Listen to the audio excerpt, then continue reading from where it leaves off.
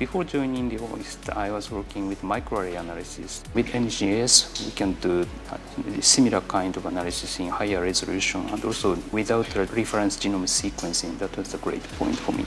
The mission of our section is to contribute to research and education by providing excellent DNA sequencing services. We are offering many kinds of applications, such as de novo sequencing, RNA sequencing, and chip sequencing, and also amplicon sequencing. We provide all the sequencing data to the researchers within the collaborators outside the institute. It is exciting to hear from the researchers what they have found from the data we have provided. Recently, we are sequencing some seaweeds from Okinawa. It's important for as an industry product. In addition to these species, we are also sequencing jellyfish, squid, octopus, and termites, bees, ants, such social insects, and mangrove plant. We have sequenced the crown of thorns sea stars. They are the natural enemy of the coral, so it's important for the preserve study. And after studying this genome, we found that the population genetics of this starfish is also quite interesting. So the professor is gathering a number of specimens from not only from Japan but also from Great Barrier Reef in Australia.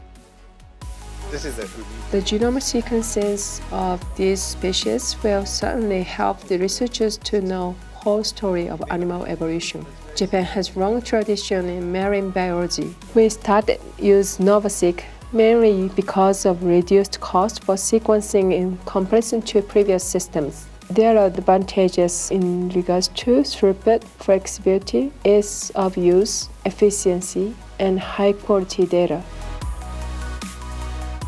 On our side, NovaSeq is easier to operate, shorter in hands-on time. The NovaSeq will transform our research work because of high throughput.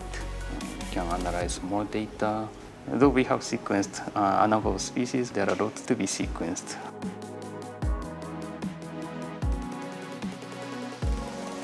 We are doing de novo sequencing of new species as well as transcriptome analysis and some resequencing to explore the biogenetic markers. Then these informations are used to have more knowledge about these species because they are uninvestigated, and also some information will be used to create new strain or new variation of plants or fisheries for cultivation, so it's important for their industry. The NovaSeq is an invaluable tool in my work. It's amazing to be involved in such an important project. Doing my part to help researchers achieve their goals is very satisfying. We are excited about the role that the NovaSeq will play in studying aquaculture. There are many possibilities because this area is largely unexplored.